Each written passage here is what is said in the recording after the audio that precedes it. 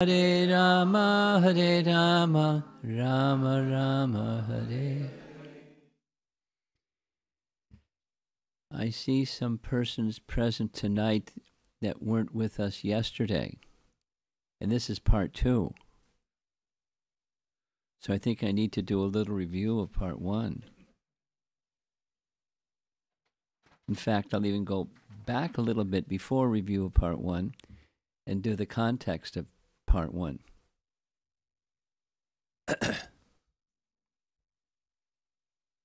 Canto 1, Chapter 7 is the beginning of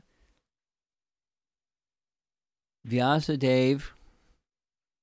having heard from his spiritual master Narada Muni the cause of his feeling insufficiency. Now, if anybody's a little introspective, of course, if you're not introspective, you won't pick up on this. But if you're a little introspective, you'll also feel something. There's something missing. That little pinch in the heart that says, I'm not quite right. And that's Vyasa, what to speak of us. I'll say it again. That's Vyasa, what to speak of us. He's Trikalagya, meaning he can see past, present, future perfectly. We can't even see what's in front of our face perfectly. And he can see past, present, future perfectly. Perfectly. He's an empowered incarnation of the Supreme Lord. He looked into the future, and he saw Kali Yuga is right around the corner. And he knew what the symptoms or features of Kali Yuga are, and he didn't feel good about it. I mean, it wasn't about himself. It was about all the living entities in the universe. They're going to have to go through another Kali Yuga. What to do? But he knew what to do because he's a literary incarnation. So what he did was he took the Vedas. This is like a summary of chapter 6. He took the Vedas, which were in sound vibration form, and put them in a written form. Because one of the symptoms of the age of Kali, bad memory. Something I learned early in the Hare Krishna movement. If you want to remember something, write it down. If you want to forget something, don't write it down. So he wrote, he not only compiled the Vedas, but he divided the Vedas into 4 to make it convenient for the Brahmanas to select the mantras according to the particular purpose to be served by the mantras. Rig Sama Yajurveda, Atharva Veda.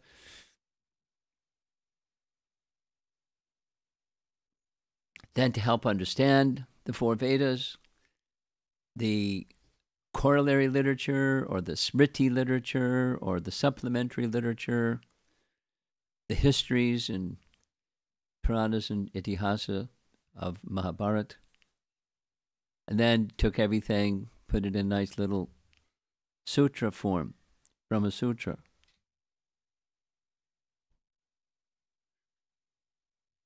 And he stepped back. How did it come out? You know, if you're cooking the Sunday feast or you're painting a painting or you're singing the bhajans for the... How did it come out? Natural. It's natural. So how did it come out? So he sat back to look at the work that he had just completed, and he felt some dissatisfaction. Pinch in the heart. What's that? So he began pondering, well, where's the source of that feeling? Insufficiency. Something's not right. His spiritual master, Narada Muni, has an uncanny ability to know when to come in for a landing at the right time and say the right things and make everything nice. So Narada Muni zoomed in. Hey, Vyasa, you don't look so good. What's up? You know, he didn't say what's up. I don't know. I have this feeling, but why that feeling, I don't know. But you're like the super soul. You must know. So can you tell me why am I feeling this feeling? So Nard explained, you got an A in your exam, but you got an F in terms of the purpose of all that work. The main purpose, not an F, but you have insufficiently given a focus on the absolute truth, supreme personality of Godhead. So, two things. This is the end of chapter 6. Instruction-wise, I mean, we read some verse from that end section based upon recommendation that it includes essences. And it basically, he's describing the goal of life and the means to achieve it, or sadhya and sadhana. Those nice words. Sadhana, the means to achieve the goal. Sadhana, sadhya. So sit down in trance, completely absorbed in trance on the absolute truth. Part 1. Part 2. Whatever you experience, whatever you realize, whatever reciprocation from Krishna comes to you, that should be the subject matter of your next literature and conclusive literature. So that's what he did.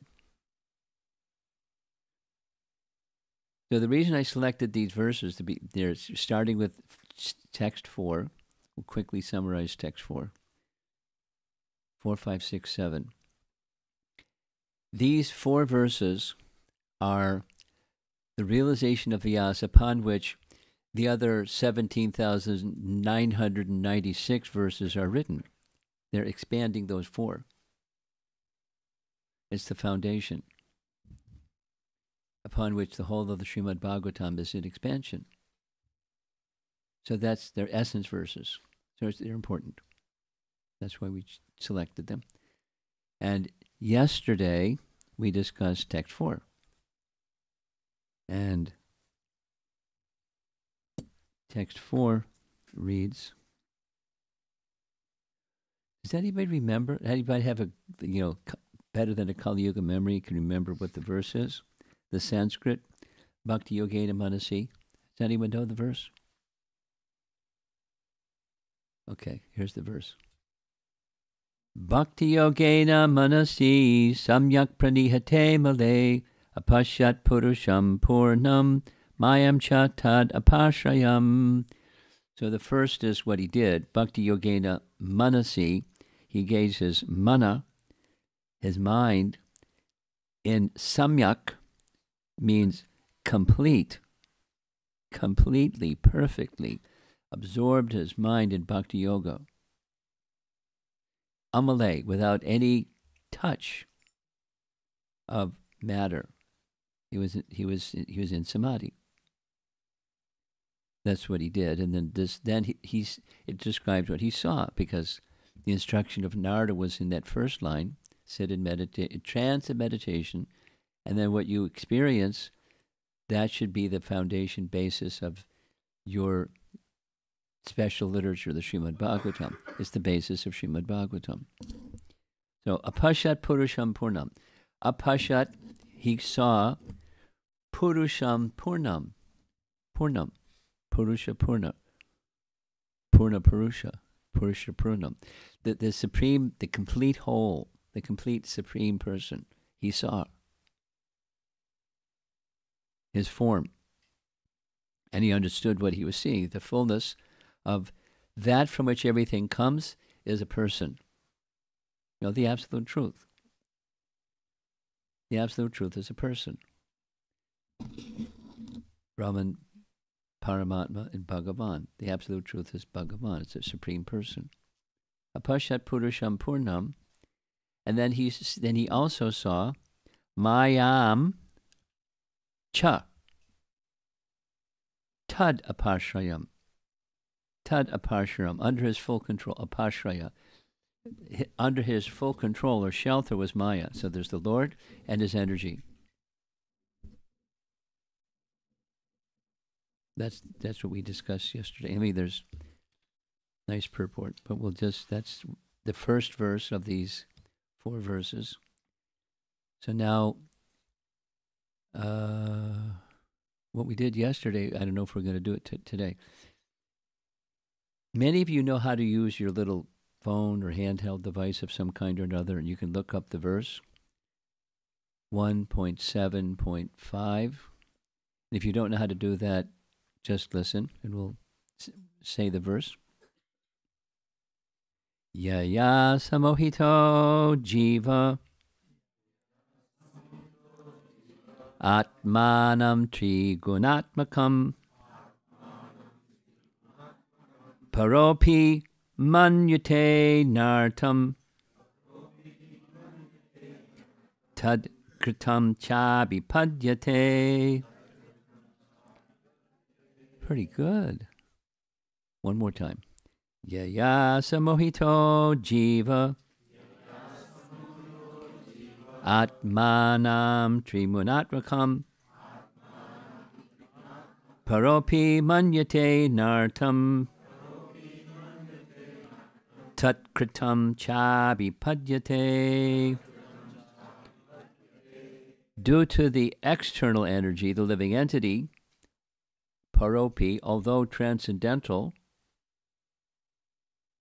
to the 3 modes of material nature, triguanatmakam, he thinks of himself as a material product, and thus undergoes the reactions of material miseries. I hope you're patient, because the purport is almost 3 pages long. Almost 3 pages. I'll read it slowly. The root cause of suffering by the materialistic living beings is pointed out with remedial measures which are to be undertaken, and also the ultimate perfection to be gained. So that's what the verse is speaking.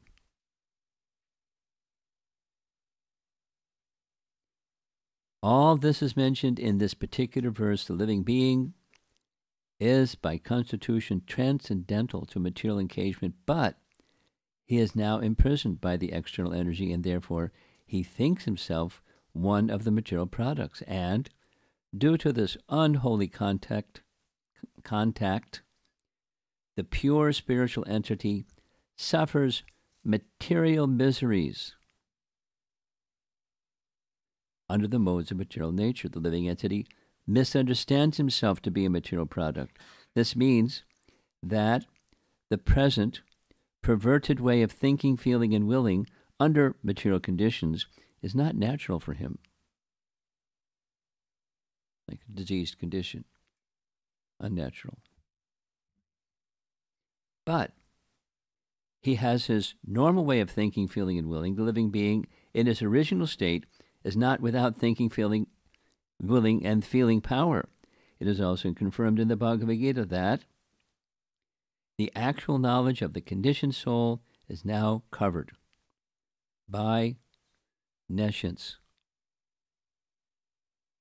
Thus, the theory that a living being is absolute, impersonal Brahman is refuted herein.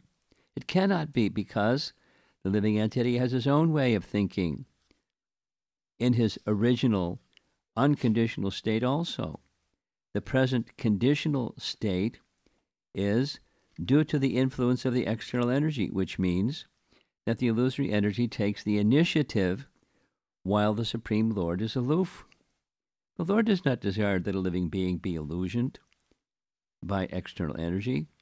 The external energy is aware of this fact, but still she accepts a thankless task of keeping the forgotten soul under illusion by her bewildering influence. There's many details, but I'll just keep reading. I'll say one detail.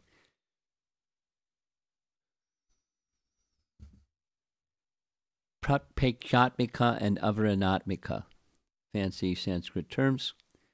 One means the potency of Maya to cast a living entity or throw the living entity into a covered condition, and the other is to keep the living entity there. Double whammy. And as long as the living entity continues to identify with ritual energy, it stays under the whammy.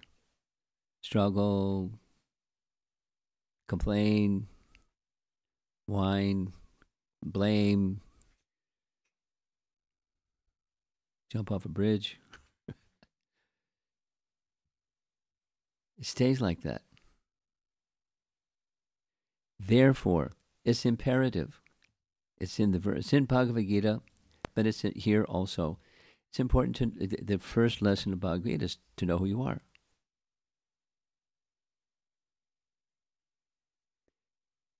Read Prabhupada's books regularly, or hear his recorded lectures regularly, or both, and you'll hear it so many times. The light's got to go on, saying, "Got it. Know who you are." Because if you don't have an proper understanding of who you are, you can't do the rest of the math. You make a mistake in the beginning of a calculation, the whole calculation is off. You got to go back to the very beginning. Who are you?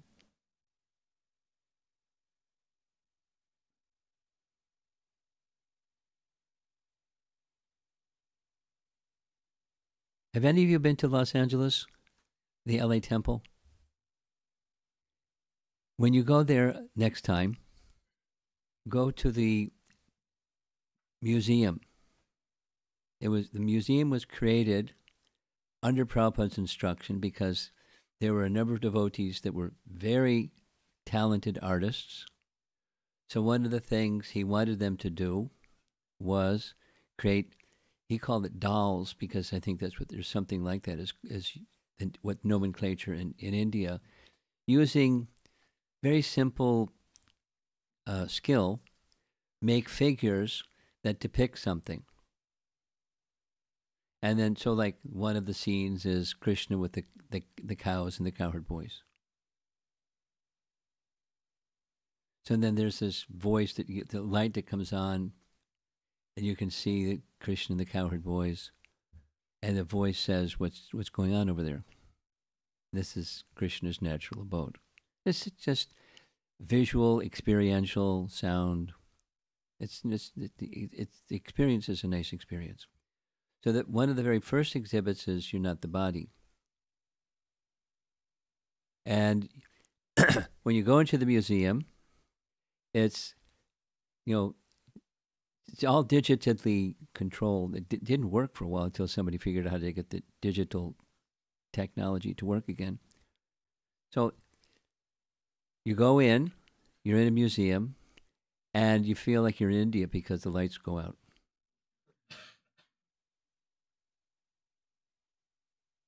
And everyone's like, it's completely dark.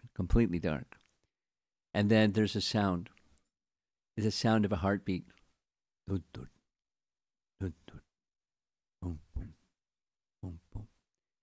It's a heartbeat. And then you hear a voice and some light starts to go on. And the light that goes on is a child in the womb, a little embryo in the womb. And it's a spotlight. So that you can see there's other figures, but the spotlight is on that one. And then, before that, there's mylar mirrors. What's mylar mirror? Mirror that, and in one circumstance it's transparent, in other circumstance it's a mirror. You can see through it if the light is a certain way, and otherwise it's a mirror. So there's the mirror, the light goes on as a mirror, and the voice says, take a good look at yourself. Who are you, really? Are you that body? British dignified voice saying these things. And then the light changes, and you can see through the mirror, and you can see the little embryo, and you hear the thud thud. So the child is in the womb, and then there's a light, and then that light goes out. The spotlight shifts, and then it's the little baby, and you hear the little baby cry.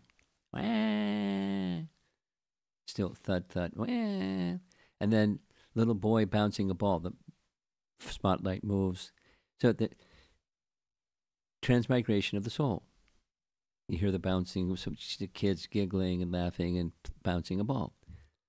And then the next picture, he's standing there with a book in his hand. He was going to school, etc. It goes through the whole thing.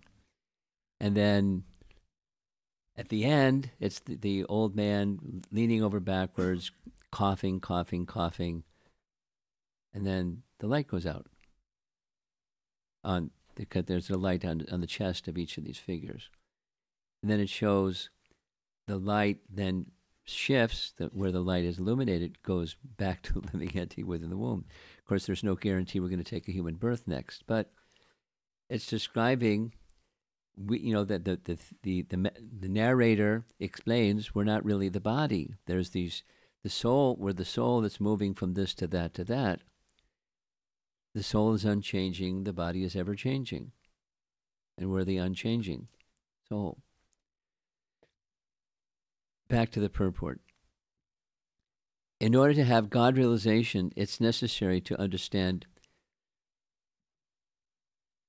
what we are and what we aren't, or the healthy condition, the diseased condition. The diseased condition is thinking who we're not and trying to find happiness in the arena of who we're not.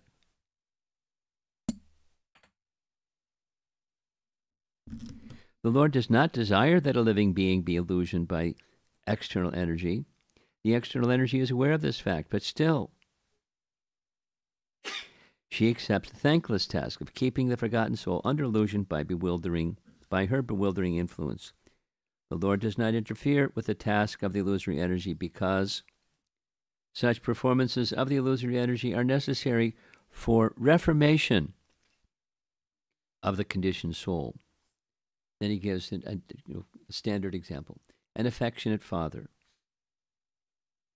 does not like his children to be chastised by another agent, yet he sometimes puts his disobedient children under the custody of a severe man just to bring them to order.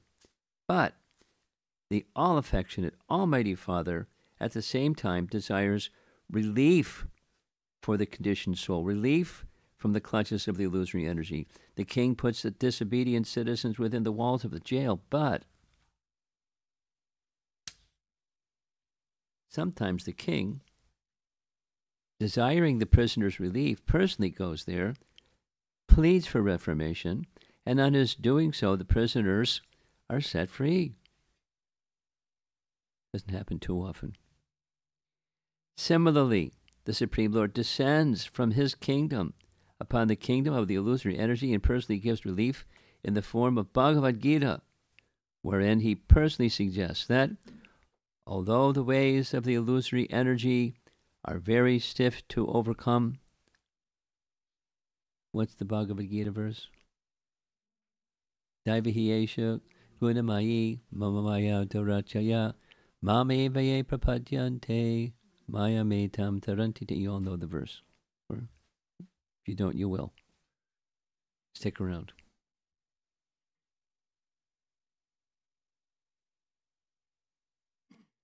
The surrendering process is completed by the influence of association.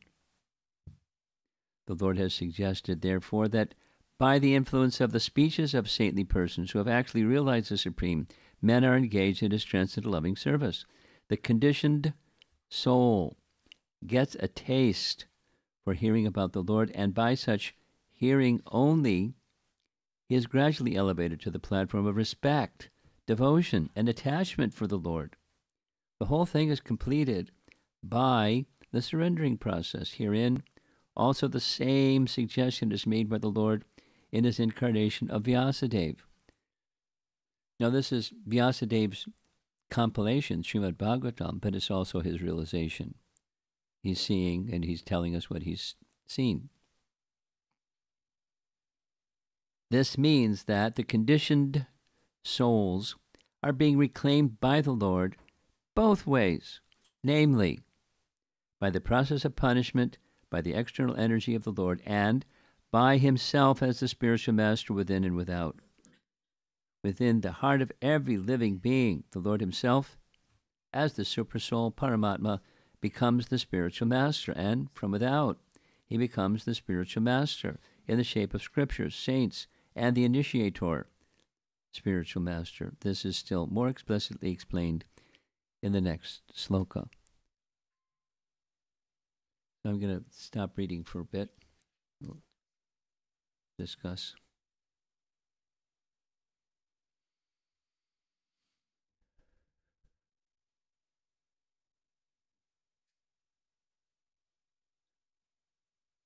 Many of us, most of us, are really busy trying to be successful. And the model of what is successful, it varies a little bit, but there are certain principles, common principles. There's others and others and others, but common principles are, especially the general community of people, do well in school, because it shows something about your ability to be a good person and a good worker and understand things and so forth. And you keep doing well in school and doing well in school and doing well in school. And in course of time, the expectation is you'll graduate. And when you graduate, then you have an opportunity to find a job. And when you have an opportunity to find a job, sometimes you find a job. And when you find a job, then you have some money. We have some money. Then you can enjoy. It's called fruitive work. You do something to get something. Now, it's not necessarily that the young person who is in school is thinking, I want to get money. It's just the ethic of, be smart, do well, because that's what you're supposed to do. If you're a wholesome person, you're smart and you do well in school. You achieve. And there's a carrot. Besides, you get a pat on the back and some recognition and all those nice things. It gets you, it's fruitive, in short. And it's a nice standard. It's one of the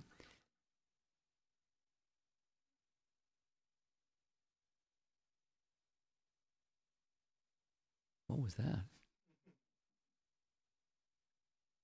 Okay, anyway. It's one of the fruits of piety.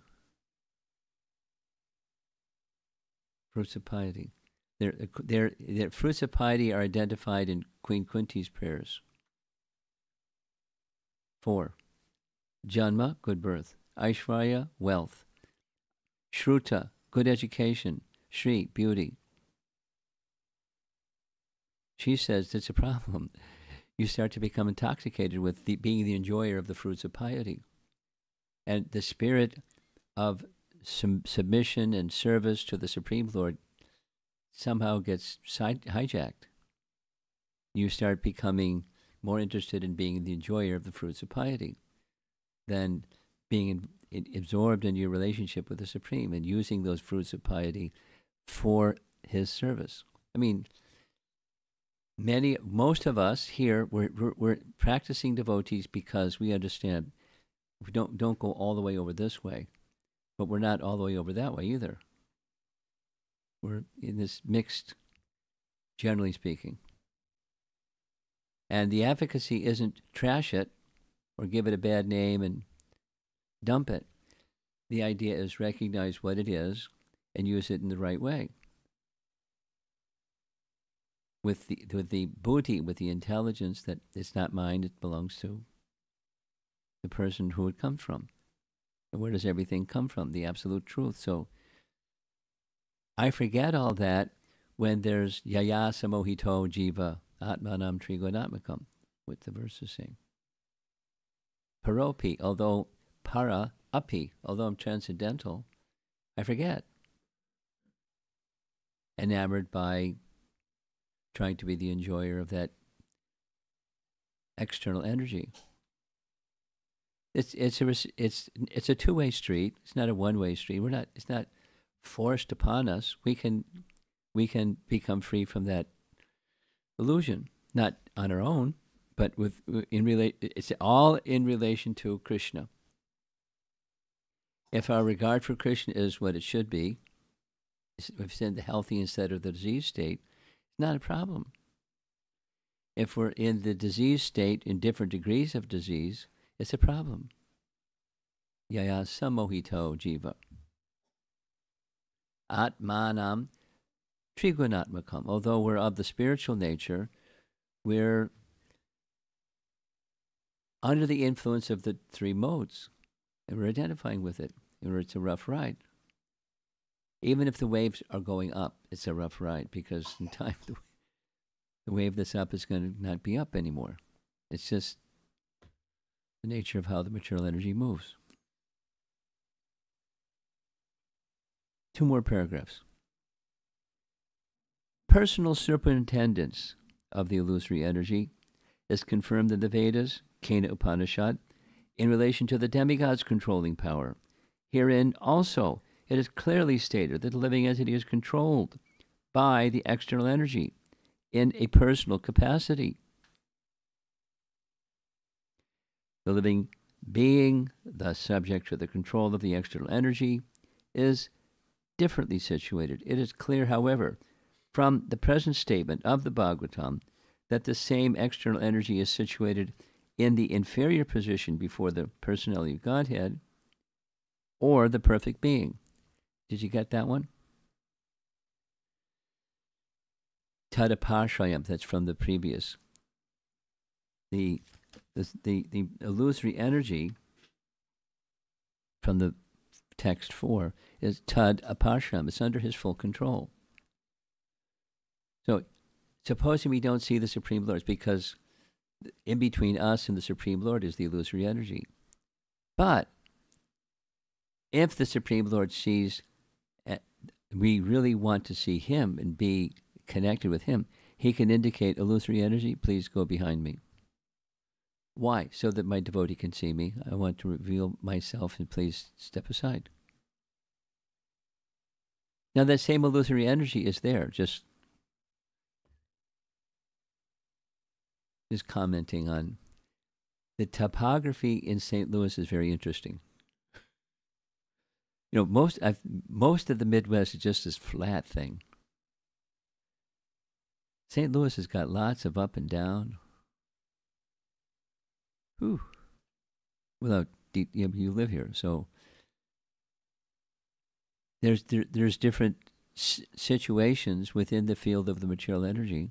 Some like it this way, some like it that way. The weather's been crazy too. You know, snow, and then 70 degrees, and then cold again, and then thunderstorms, and like, what's next? Very unpredictable.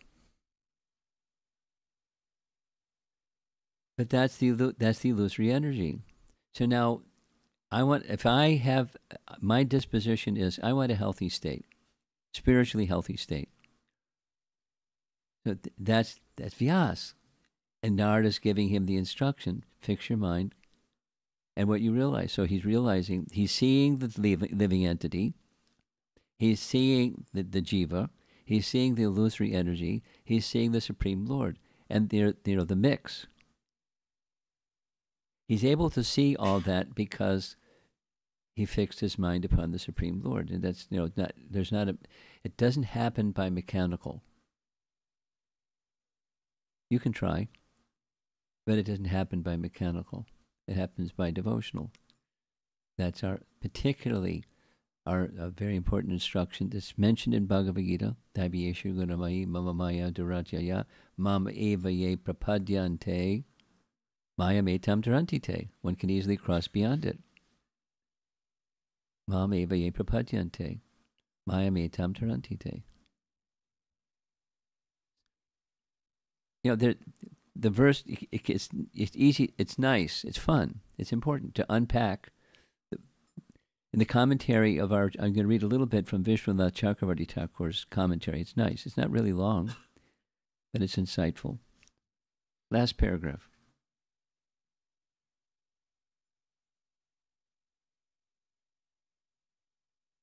I stop? It is sheer imagination that the Supreme Lord is illusioned by the illusory energy and thus becomes a living being. If the living being and the Lord were in the same category, then it would have been quite possible for Vyasadeva to see it. And there would have been no question of material distress on the part of the illusioned being, for the Supreme Being is fully cognizant. So, there's so many unscrupulous imaginations on the part of the monists to endeavor to put both the Lord and the living being in the same category. Had the Lord and the living beings been the same, then Shukadeva Goswami would not have taken the trouble to describe the transcendental pastimes of the Lord, for they would all be manifestations of the illusory energy. Paragraph. It's a long purport, but it's nice. Srimad Bhagavatam is the summum bonum, nice Latin word, totality, the last word, complete, summum bonum. Remedy for suffering humanity in the clutches of Maya. So read it again. Srimad Bhagavatam is the summum bonum remedy for suffering humanity in the clutches of Maya. So what's happening is Narada's given instruction to Vyasa. Vyasa's follows instructions, and our acharyas are making commentary. What's going on here? It's not just so that he can feel satisfied instead of dissatisfied. He wants to do a service for living entities that are victimized or on the receiving end of the hardships of Kali Yuga. And he wants to do something about it. And the something to do about it is the sound vibration of the Vedas. And take it in a written form because people forget.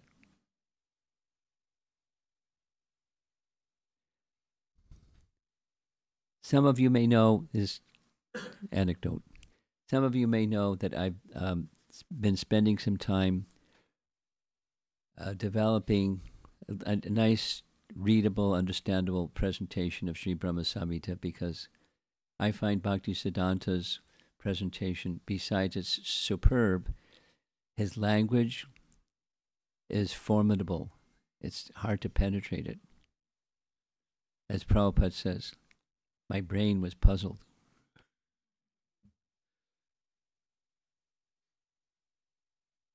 So I was having a discussion with a godbrother about 3 days ago. And he said, when I was younger in devotional service, I had memorized the entire Sri Brahma Samhita. I said, the Govinda prayers? He said, no, the entire Sri Brahma Samhita. But if you don't lose it, if you don't use it, you lose it, because it's Kali Yuga. But if you do something every day and every day and every day, as Prabhupada recommended, specifically in the Bhagavatam, specifically about Sri Brahma Samhita, to enter into the spirit of the hymn. Anyway, he recited a few verses and then he couldn't go much further. But if you hear the sound vibration of the Bhagavatam on a regular basis, something happens. What's that something that happens? Two somethings happen. One, the covering of Maya becomes diminished, eventually finished. Second, the original consciousness of the soul becomes awakened. Read Srimad Bhagavatam regularly. And if you do that, the world around you will not necessarily change, but the way that you experience the world around you will change.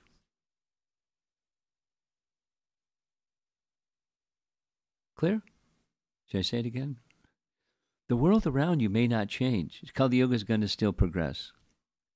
But your experience of stuff, of the world, of time and the material energy and yourself and other souls and relationships and reality with a capital R, it's going to change.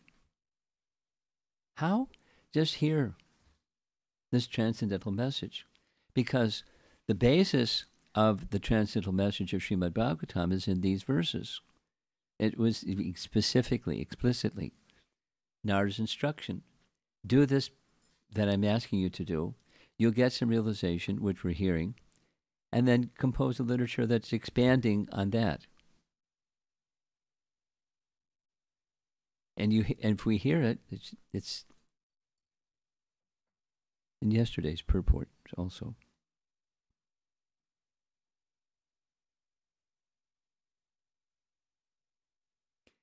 It is sheer imagination of the Supreme Lord is illusioned by the illusory energy. Oh, we did read that. Here we are. Srimad Bhagavatam is a summum bonum remedy for suffering humanity in the clutches of Maya. Srila Vyasa Dev, therefore, first of all, diagnosed the actual disease of the conditioned souls. Namely, they're being illusioned by the external energy. He also saw the Supreme Being, from whom the illusory energy is far removed, though he saw both the diseased conditioned souls and also the cause of the disease, and the remedial measures are suggested in the next verse. Almost done.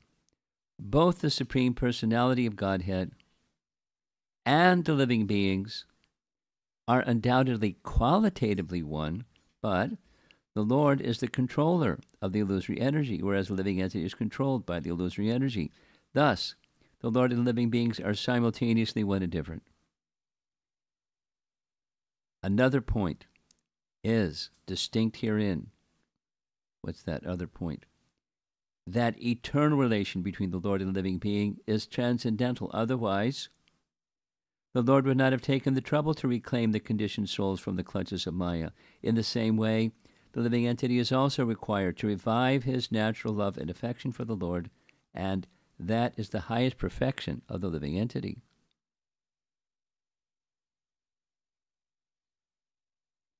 Srimad Bhagavatam treats the conditioned soul with an aim to that goal of life.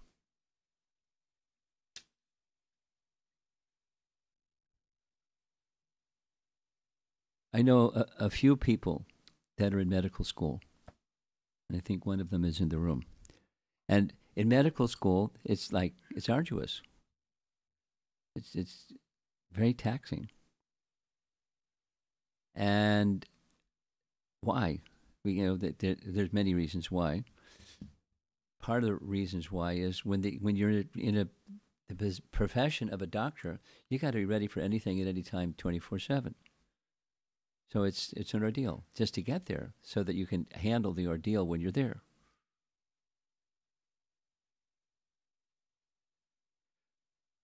But if you're going to treat a disease, you have to know the nature of the disease, and that's what Vishwanath Chakrabarti Thakur is saying about this purport. If know thyself.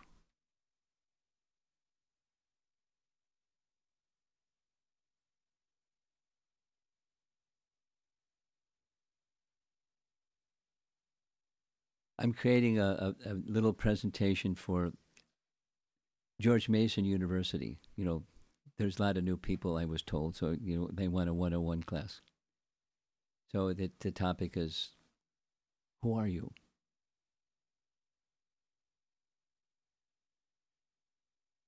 There's that very nice, one of the slides is going to be, it's an audio recording. It's a radio interview of New York Post interviewing Srila Prabhupada, saying something basically like this.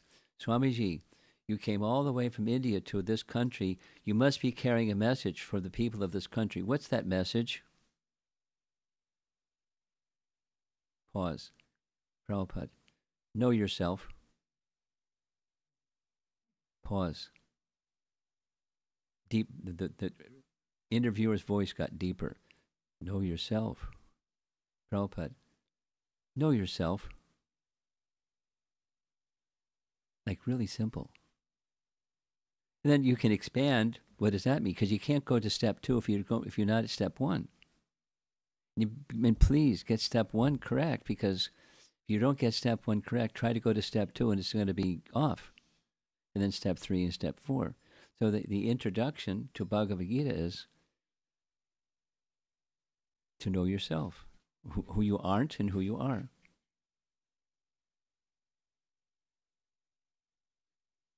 Here's another one. Same. I like this story. I wasn't there. I heard this from Satsrup Maharaj. Uh, in the beginning of the Hare Krishna movement at 26 2nd Avenue, 3 nights of the week, in the evenings, there was kirtan, Bhagavad Gita, kirtan, prasadam. Everyone was happy. And after some time, more people came, and after some time, they started dancing towards the second kirtan. And it got really, lively, really lively. And so the person in charge of that 26 2nd Avenue storefront program was Brahmananda, big devotee, physically a big devotee. And he one time asked Prabhupada, is it okay? It's so nice. Can we take this chanting and dancing into the public? Prabhupada, I was waiting for you to ask that. Let's go into the public, but please get a permit because we don't want to have any problems. So they got a permit, Tompkins Square Park. So they went in procession from 26 2nd Avenue to Tompkins Square Park, celebrated event, sat under this big elm tree and in a circle, and they chanted. And in the course of time, there were many people to see, what the heck is this? This guy from Mars, what's he doing? Never seen anything like it. And the devotees were chanting nicely, and then after some time dancing, and then the crowd got bigger and bigger for 3 hours. They just chanted. Finally, Prabhupada stood up. The chanting stopped. He stood up. It's like the man from outer space is going to speak. What's he going to say? I wasn't there, but I was, because that was the ambience. Prabhupada, in a very poised gesture with his hands folded in front of him, the big church standing, pictured in you've seen the picture, the photograph behind him. Prabhupada's words from Satsrup Maharaj, who was there. I have not come to teach something new. I have simply come to remind you of what you have forgotten. Pretty cool, huh? I mean, supposing, close your eyes and imagine you're in the process of becoming a world acharya. You have the mandate from a pure devotee to do this service, and you're going to give your first public address, and the first public address is that one. It resonates with me. I've not come to teach something new. I've simply come to remind you of what you've forgotten. What you've forgotten is who we are. And the means to awaken that forgetfulness into remembrance is cleansing. The cleansing is the first part, Chitta Darpana Marjanam, cleansing, just by sound. It's before people can hear and understand Bhagavad Gita, they have to have some purification. On this end, the kirtan, on that end, prasadam. And in between is some Bhagavad Gita. Not too much, with intoxicated young people. Now, this is a different audience, but the kirtan is at the beginning, and some speaking. I probably have said enough already, but I wanted to say one more thing, and that's one of our great acharyas. Let's do this. Bhagavad Gita has been commented upon by many, many, many stalwart personalities over the times. And the most important commentaries to read are the commentaries in disciplic succession, because there's others that they don't have the same electricity or potency. They're not charged. So, 2 principal commentators Prabhupada drew upon when he made his Bhagavad Gita commentary, Baladev Vidyabhusan and Vishwanath Chakravarti Thakur. Prabhupada had dedicated his Bhagavad Gita commentary to Baladev Vidyabhusan because he drew heavily upon Baladev Vidyabhusan, of course, in his own words, but the essence of the message. And where did Baladev Vidyabhusan hear from? Vishwanath Chakravarti. when you start reading commentaries, I'll clue you in. You're going to like Vishwanath Chakravarti Thakur. He's sweet. He is sweet, and his messages are sweet, and he wants you to taste that which is sweet.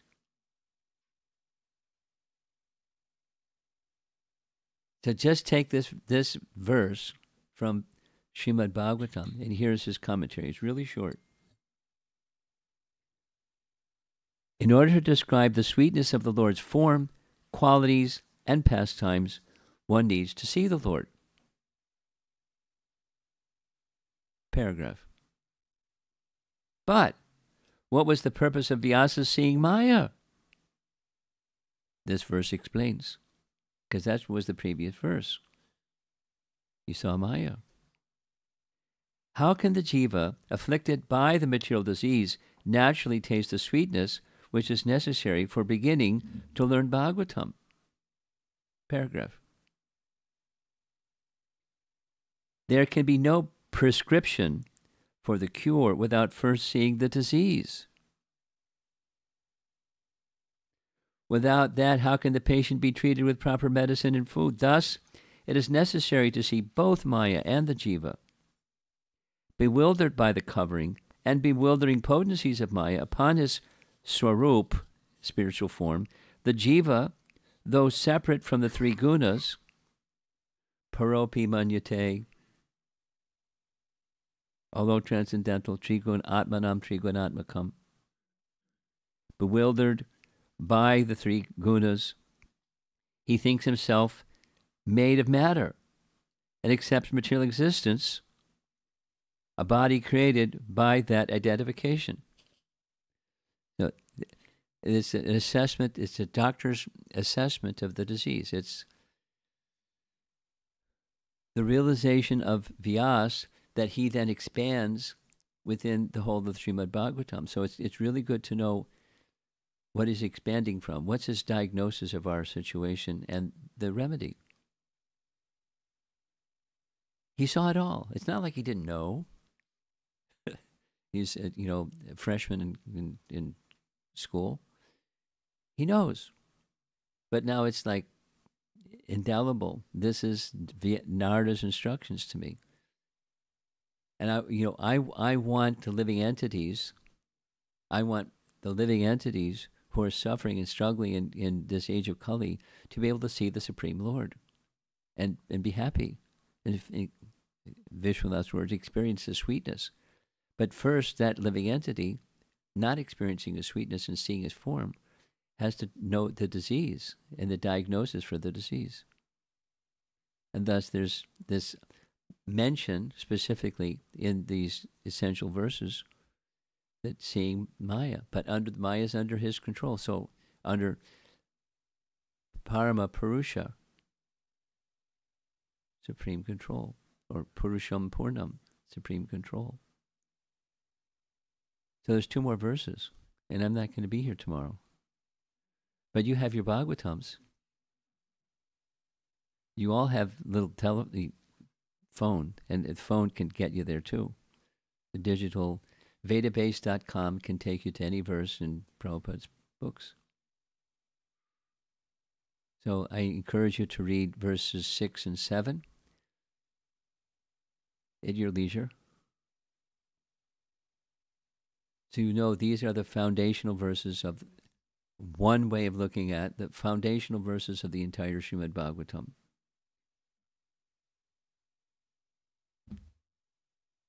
Let's see if there's some discussion.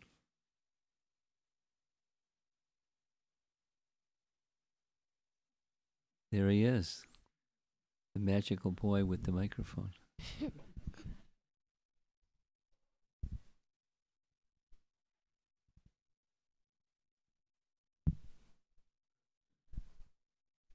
You intimidate people the way you walk around like that. Hare Krishna, Guru Maharaj. This is just a comment. After we discussed the previous verse, I was also wondering why Vyasadeva was looking, when he sat for meditation, fixed up his mind, he saw a Supreme Personality of Godhead along with the external energy. So I was wondering today why external energy when he was already having a vision of spirit, Supreme Personality of Godhead. The commentary you read now from Vishwanath Chakravarti Thakur explained Yes. that he wanted to have the diagnosis first. Yeah. Yes. Yes. So, thank you, Guru Maharaj. And a second, I mentioned it yesterday, but we don't see the Supreme Lord because in between us, our vision, and the object, there's something in the way. And that's the illusory energy. So under his full control, specifically in some commentaries, it says, behind him. Under his full control, yes, but specifically behind him. Because we can't see if it's in front of him or in between our vision and the object of vision. So he called okay, Maya, come over here so Vyasa can see me. Like that. Thank you, Guru Maharaj.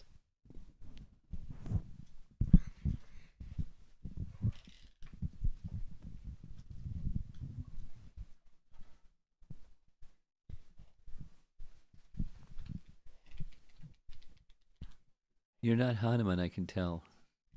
Hanuman would just jump over everybody. And Hare Krishna Maharaj. Sorry Maharaj, this is very basic question. Okay.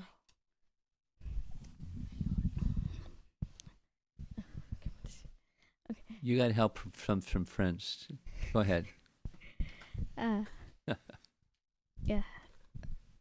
Excuse me for my ignorance. This is very basic question. Just That's I okay. have Basic couple is of great. questions. Couple of questions I have. So, one question is yes.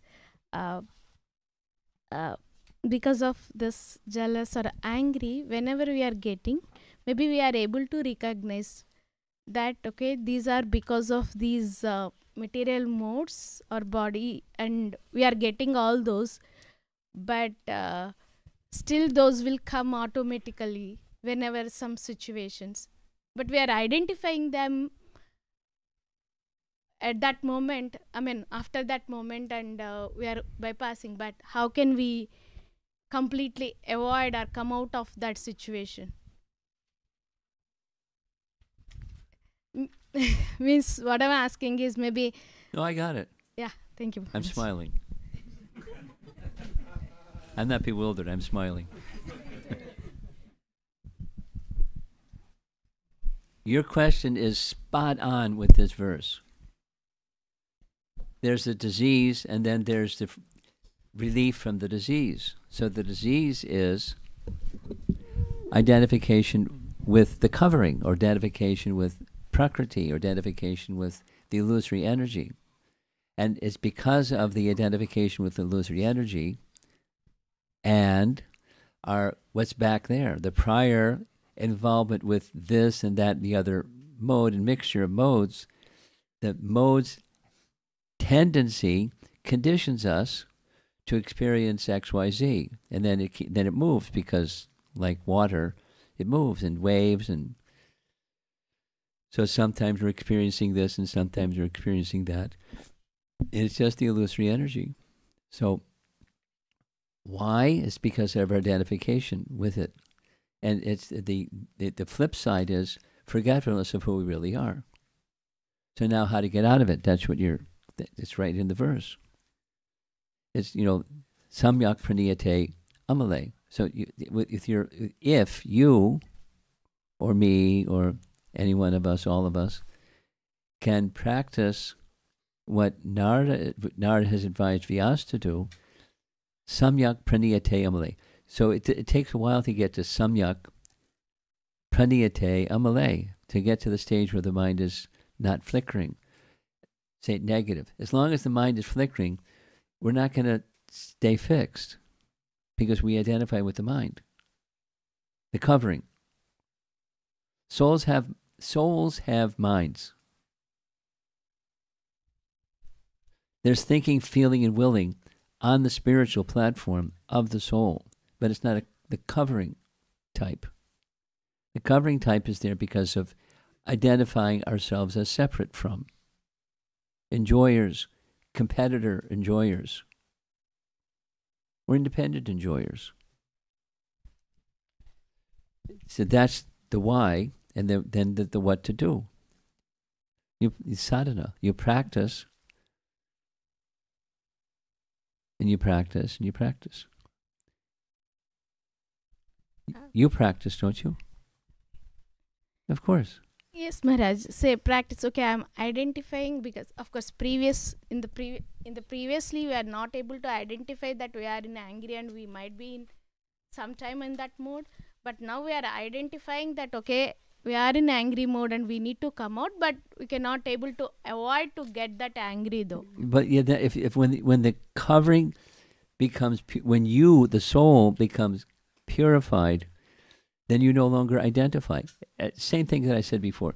The material energy is going to still be the material energy. Supposing you're now a purified soul. It took a while to get there, but you're a purified soul. The material energy is still doing its thing. But you're not moved by it. How's that? Because I'm identifying with who I am instead of the illusory energy. The illusory energy is doing its thing. It's the same weather for all of us.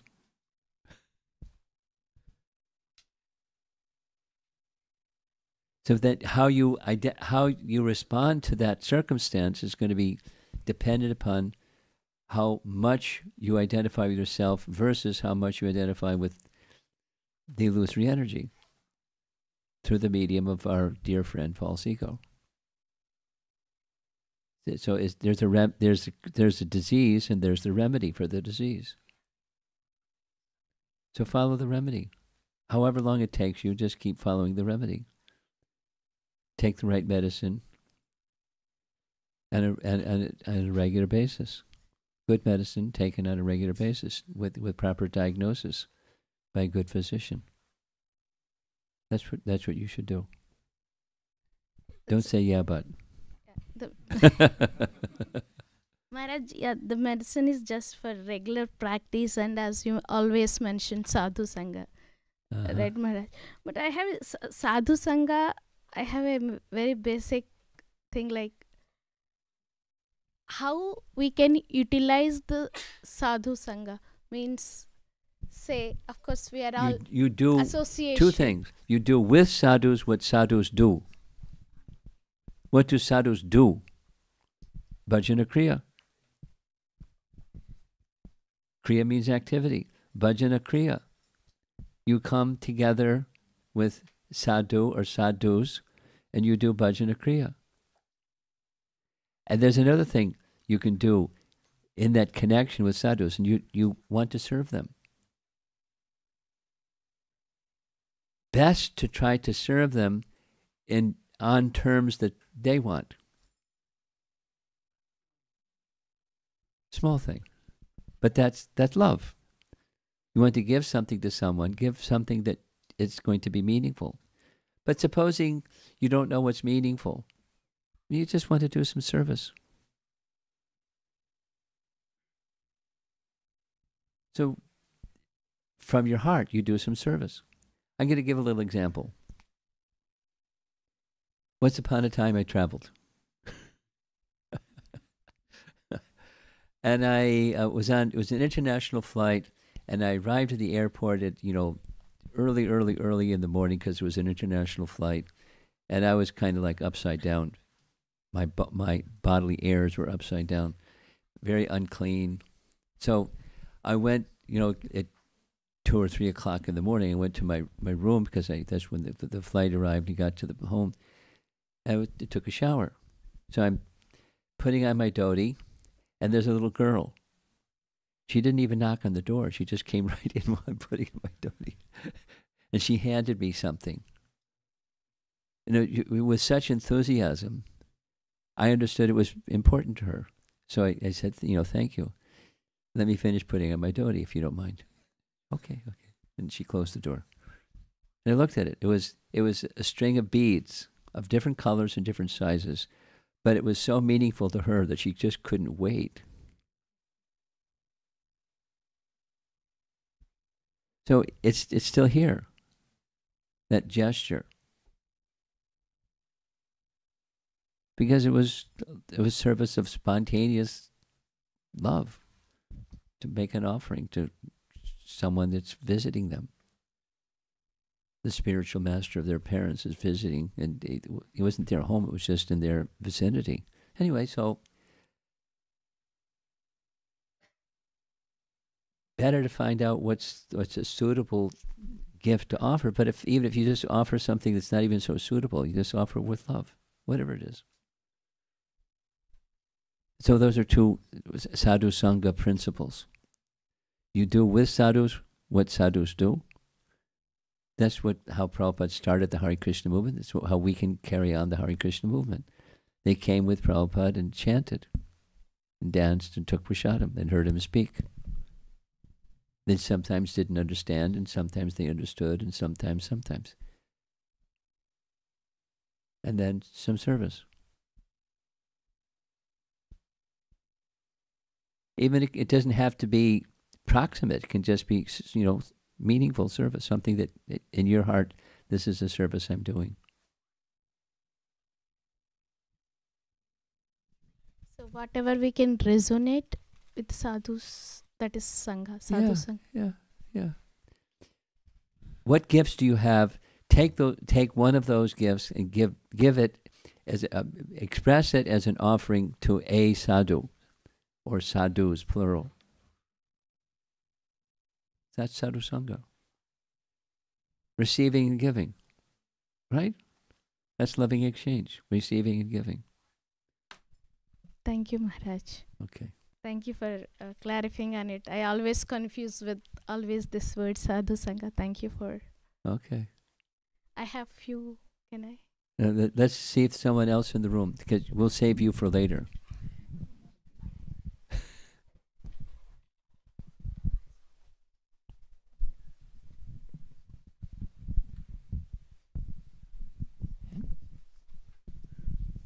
Hare Krishna Guru Maharaj.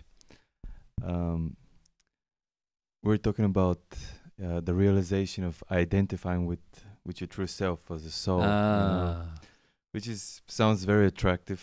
But I was thinking about that nishta stage where someone is fixed in devotion and he's not necessarily disturbed by dualities in the material world. a nice place. Just thinking about it. But Go there. Sometimes I feel like, of course, this is definitely a stage that somebody has to invest some energy and practice to get there. But I noticed that the most difficult thing, or the most difficult realization for someone to get there is wanting it. Is to desire that. Well, yes and no. Yes, yeah. But it's desire is concomitant with the soul. It's of the soul. We all want, one of the things we all want, universally, we all want to be happy. We want others to be happy, but we want to be happy. We want to be happy. Others being happy makes me happy, but I want to be happy. That's the barometer. So we want to be happy. So the problem is not we don't have the desires. It's we're covered by other conceptions of what happiness is, or other conceptions of who I am. The problem is so it's just putting a pin on the problem is having the desire. Yes, the desire for what?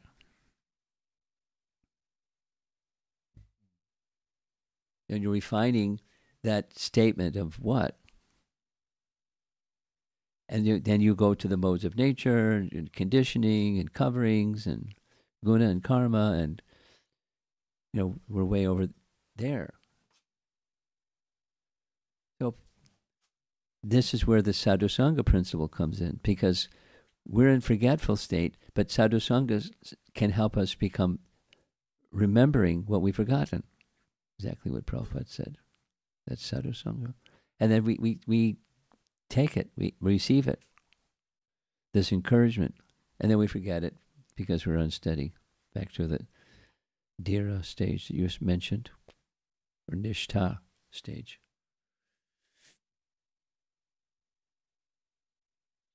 It's innate, but covered.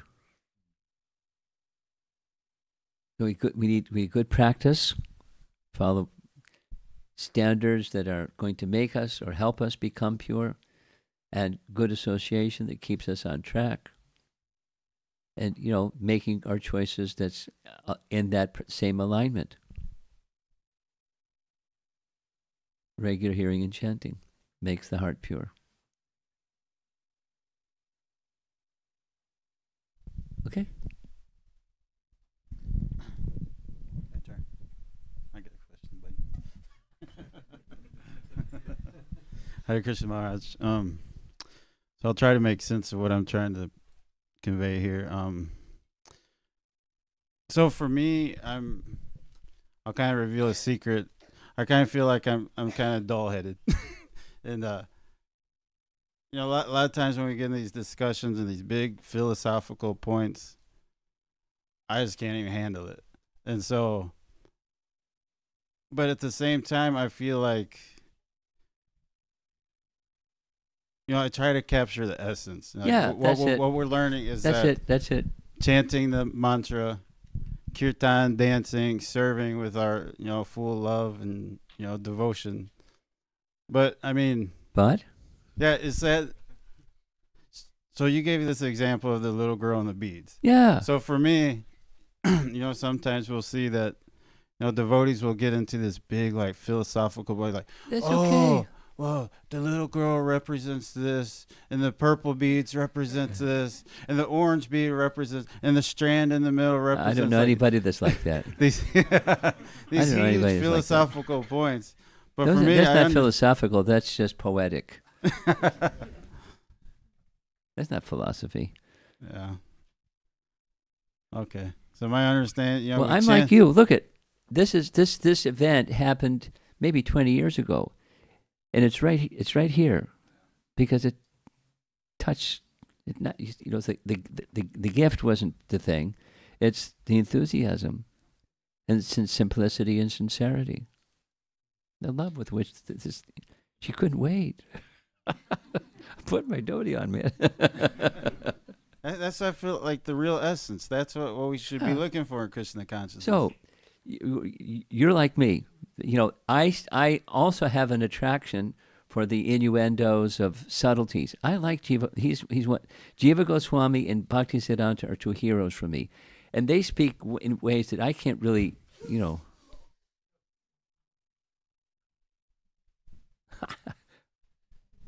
I can't fathom. But my practical, subjective experience is it's consciousness elevating. It takes me to a place that's really a lovely place. I don't really understand how it happened, exactly what it is, but I can feel, just by hearing from them, it's elevating. And it's not like a challenge to the terminology and concepts and how does the puzzle pieces all fit together. I mean, that's fun too. That's part of my upbringing as, growing up as a kid. It's still with me. But the essence is the simplicity and purity of heart. And that's the real power. And so there are acharyas like Bhaktisiddhanta and Jiva Goswami that they carry that simplicity and purity. At the same time, there's refinement. And I find it's awesome. It lifts me too. So, not that I understand everything, but I repeatedly, Prabhupada would say, try to understand. Then he would say the point 10 times, try to understand. Okay. So do that. If you don't understand, that's okay. But you're being purified because you're taking an instruction to heart. The gift of the acharyas to you. Please take it. I don't understand. That's okay. Hear it again. It's just do that. Because it's the gift that they're giving. Your receiver may not be, the best receiver in town. That's okay. The signal is transcendental signal. do as best you can. And gradually. The goal is not scholarship. The goal is the relationship. That's what I wanted to bring up, because then I got thinking, because if we make it to the spiritual world, at some point, See you there. we're not going to be there philosophizing, right? We're just Oh, going to be enjoying wait the a minute. activities. No, it's not you philosophizing. Don't give it a bad name. No. I didn't mean that. That's not what I'm saying. Oh, they're the elegant Vaishnavas are discussing elegant topics. Ah, yes. It's not just philosophizing. Yeah, I didn't mean it like that. Okay, I'm just Sorry. getting back at you.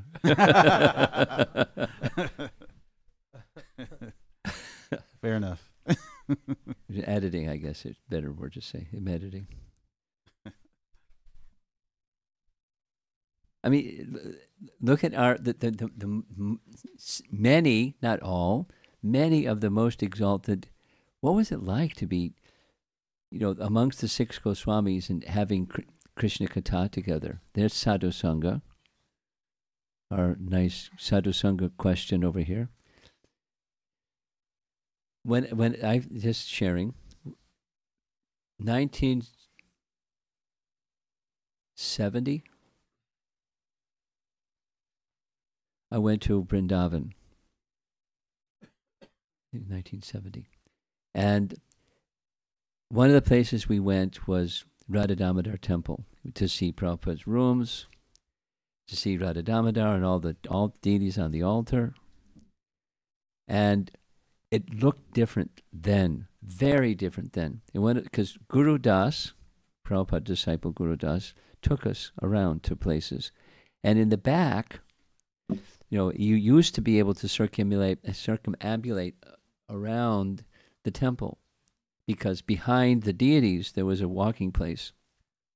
And he pointed out, underneath this stone that went across behind the deities, that was cool, because it gets really hot in Vrindavan in the summer. So the 6 Goswamis would sit, he told us, what do I know? They sat there because it was cool, and they would discuss topics of Krishna, even in the heat of the summer. Now it's all covered over, and you don't know any of that stuff now.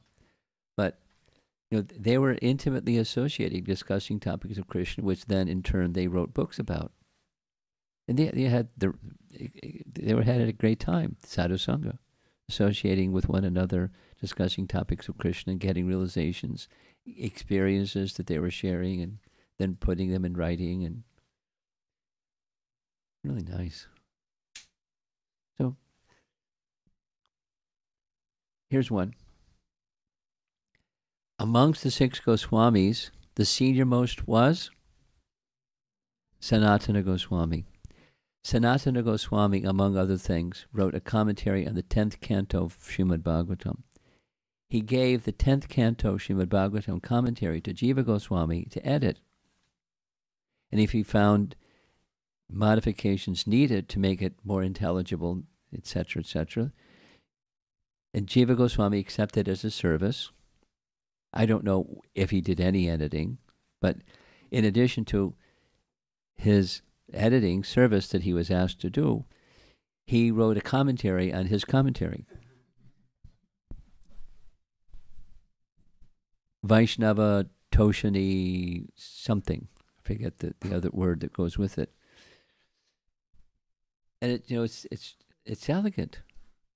He's enjoying not just wordplay. He's enjoying topics of Krishna and sharing them with others and sharing them with us. Anyway, so think of it that way, rather than it's some esoteria that I don't understand. It's sound vibration that's purifying, and he's enjoying it. He wants you to also enjoy. It's just like what Vishwanath Chakravarti Thakur is writing here. Why is he talking about seeing Maya anyways? Because you have to diagnose the disease before you can see the Supreme Person. You need that disease diagnosis and the remedy diagnosis of the disease so you can see the Supreme Person and enjoy his sweetness by direct experience. That's his commentary. Okay, anything else? Our time is ticking. I think we should close up. You get the last question, Mataji. Oh, you get the next to the last question. Your mom. Whoa, whoa, whoa, whoa, whoa, whoa, whoa, whoa.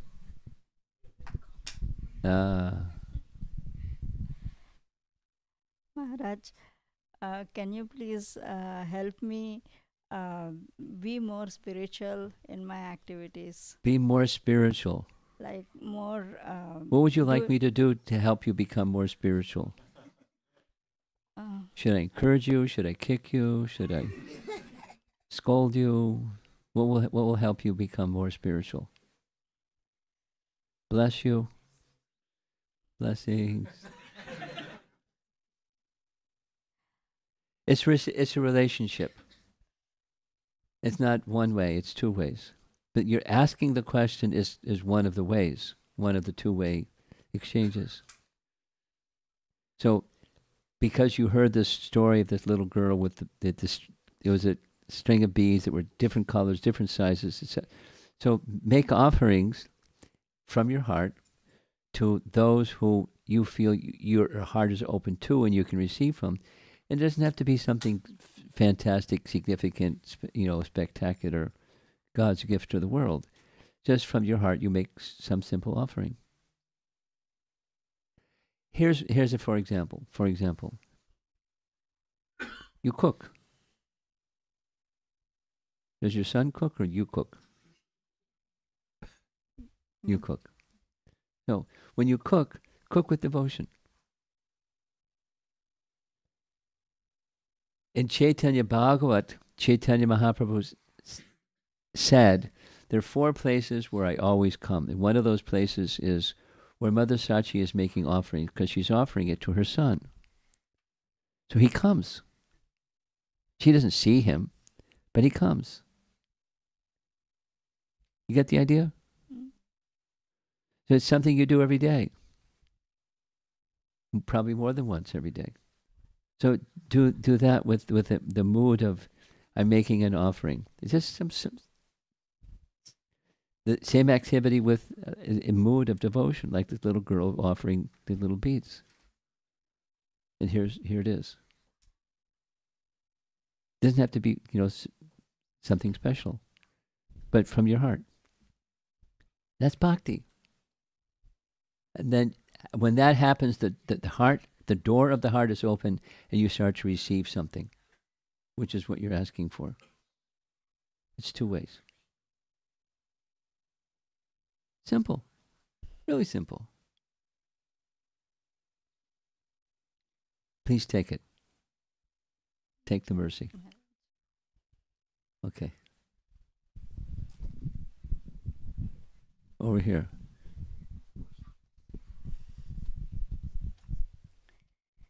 Hare Krishna Maharaj, just for continuation of that same thing. Which but, same but I thing? have another question though, Maharaj. The Sadhusanga question? No, No. Maharaj. Sorry. About whatever we are offering. So, normally we are listening and we are meditating on Krishna and we do worship and all these. So, suppose if my mind is more on listening and meditating on it rather than more on what? listening the stories of Krishna Okay. and meditating on it, That's nice. So? but not on real worship and offerings, food and all that. So, I don't follow what you're saying. I hope somebody else does.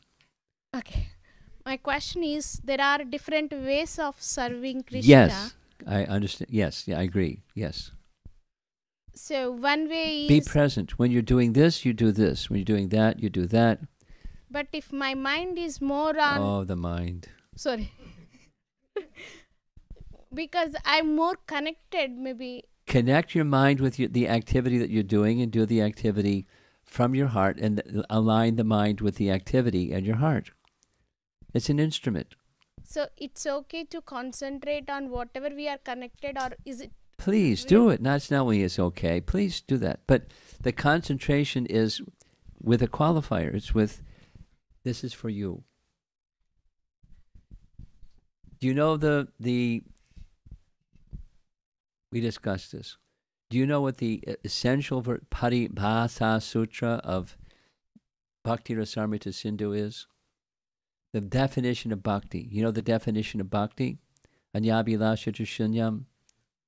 You know that verse? Jnana karma jnanavratam. That's what bhakti isn't. We discussed this. So, anukulyena Krishna anushilanam. Anukulyena means accepting.